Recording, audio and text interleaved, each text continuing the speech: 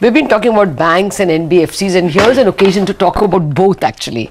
The IDFC Bank Shareholders Meeting is scheduled to take place on the 3rd of September, and the Capital First Shareholders Meeting will be towards the end of September. Both these groups of shareholders are going to decide on the merger, are going to vote on the merger, and by now we know all the details of the merger. Ahead of that, we invite V. Vaidyanathan, Executive Chairman of Capital First, to clarify some doubts or some issues on which shareholders will argue with themselves before they do the vote. Mr. Vaidyanathan, thank you very much for joining us. Well, the first question that might occur to a shareholder is that Capital First was retail, 90%. And that gave you a great price. You were at 900 before the merger. After the merger, you're at what, 650 now? So, why are you getting into institutional or wholesale? What would you have to tell them? I think this was one of the key concerns, shareholders had after we announced the merger. And I think it would be a valid concern because close to about 50,000 crores of infrastructure and wholesale book did exist at IDFC Bank. The fact is that as we progress the story forward over the next few years, we believe that we can build back the retail business from, say, about 30,000 crores on a combined basis of the two institutions, all the way back to about 1 lakh crore over the next 5 years. So this is not a projection, this is not a promise or anything like that, but this is basically a question to address to shareholders as to what is the management thinking. So from that point of view, I'd put that number out. The number two that's coming in my mind is that retail is a proportion of the book, which will probably come down to 30% from 90%, would actually go back to about 65 to 70% over the next 5 years again. So this is what we're thinking. So this is not something that should bother shareholders at all. The number two is that to the extent that the wholesale book exists there in IDFC Bank, I think the management has done a very credible job of cleaning up the books, and whatever residual is there, it just appears that they'll clean into this quarter. Mr. Vaidyanathan, good morning. What about competition? I mean, this space has been growing very fast, but growing with some big players that are well entrenched in the market. How do you plan to sort of penetrate the market?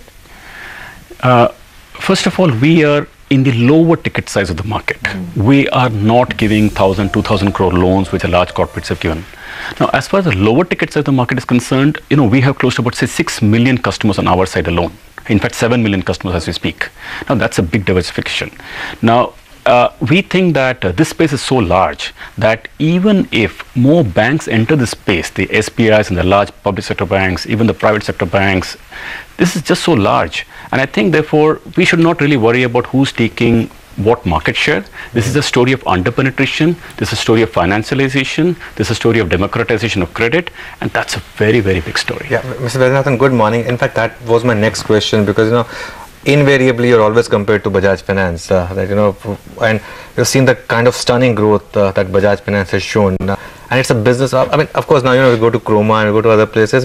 I can see that, there's Capital First along with Bajaj Finance. But in terms of catching up or in terms of the garnering some more market share, your thoughts on that? That is again a very big market in India. Now, it's not just Bajaj Finance, it's not just Capital First. Of late, we're seeing a large number of people entering into the consumer financing market. But that story is expanding not because of the fact that that market is growing. It's also because the amount of ecosystem has dramatically changed in India. You can go to a marketplace, you can meet a customer, you can get access to Aadhaar, you can get access to Credit Bureau, you can get access to a number of databases, you can do deduplication. You can do that instantly.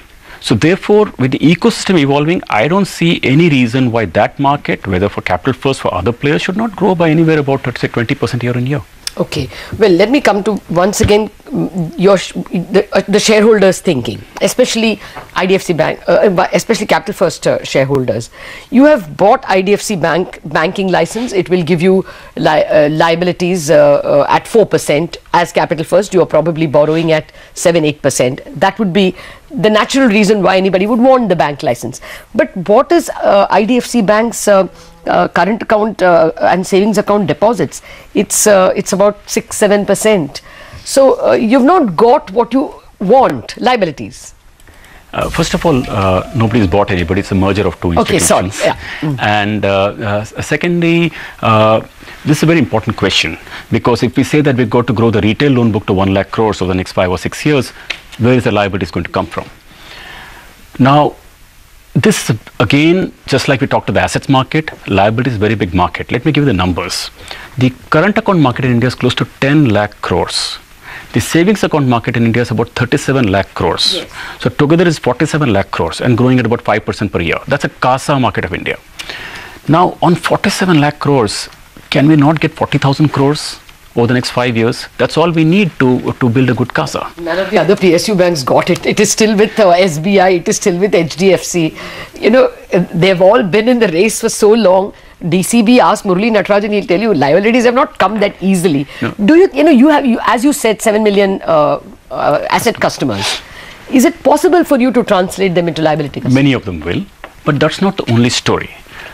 And in fact, that cannot be the only story. Digital cannot be the only story. We need branches. So we will intend to put out, say, 500, 600 branches for sure. And in fact, as the game plays out, even 1,000 branches.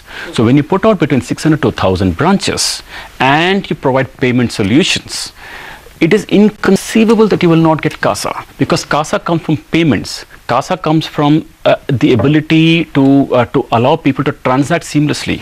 On that front, I must say, while IDFC Bank may not have got the numbers on CASA, they have developed an exceptional architecture on how this can be enabled. So basically, they've done all the plumbing work. We just have to scale it up. But you're talking about 1,000 branches, incrementally, right? 1,000 branches that you're going to add? Cumulatively. We're talking of 600 to 1,000 actually. It's, you know, let me say first phase right now we're thinking of 600. That's what we planned the P&L for. But I'm not ruling out taking the game up.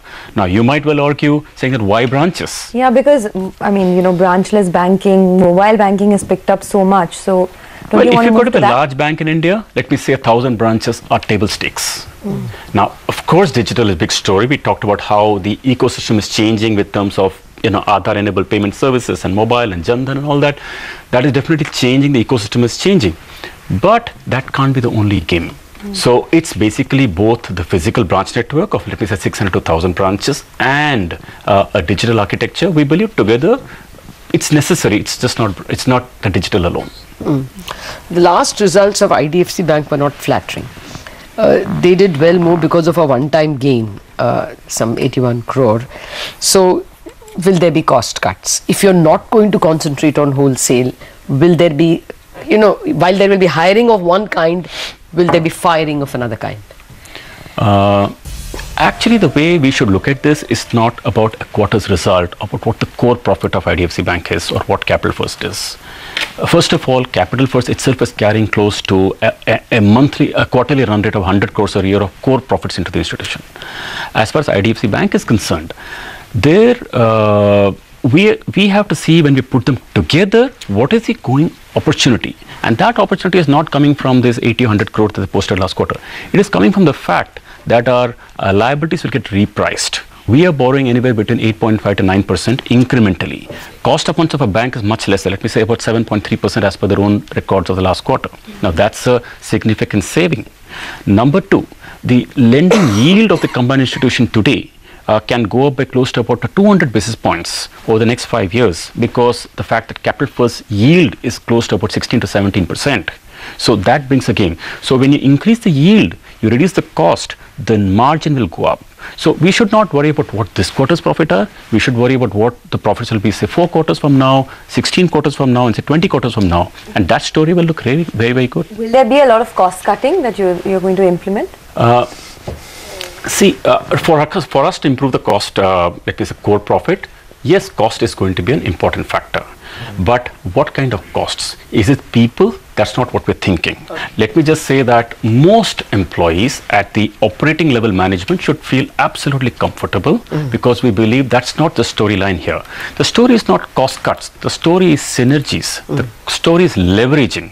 Leveraging on their balance sheet, leveraging on their branch network, and for them to leverage on our kind of unique model that we built over the years. Okay, actually, let me come to ROE. That ultimately, that's what your investors will want.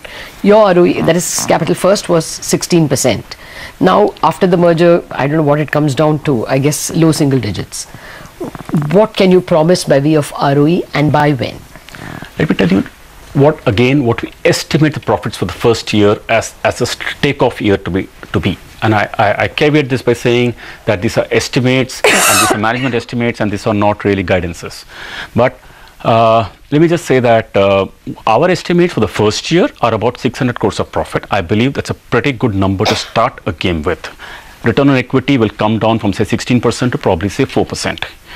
But I'm pretty confident as the branches roll out and as the merger strategy plays out, this 4 can continuously grow to 6, 8, 10, 12, 14, 16. We believe such a story is playable over the years. And I believe at some stage, started the story by talking about investors' concern. We've seen the story play out at Capital First before. When our return on equity moved from say 0% to 8% on a stable basis, the market re-rated us from 1-time book to 3-times book. I believe at some stage, market will recognize the story. All right, Mr. Vaidyanathan, thanks a lot for joining us. We wish you all the very best for that kind of a re-rating and that kind of a scaling up. And this is an action replay for you. And I must say, just for the benefit of people who are watching, and particularly employees, that this can be done. And this is not, my belief is that this is not a conjecture. There is a solid business model behind it, and I believe it can be done. You can watch the story over the years. Okay, Mr. Vaidyanathan. Thanks a lot. All the best for that. Thank you. That's Capital First. Before we take a break, just discuss that the market really is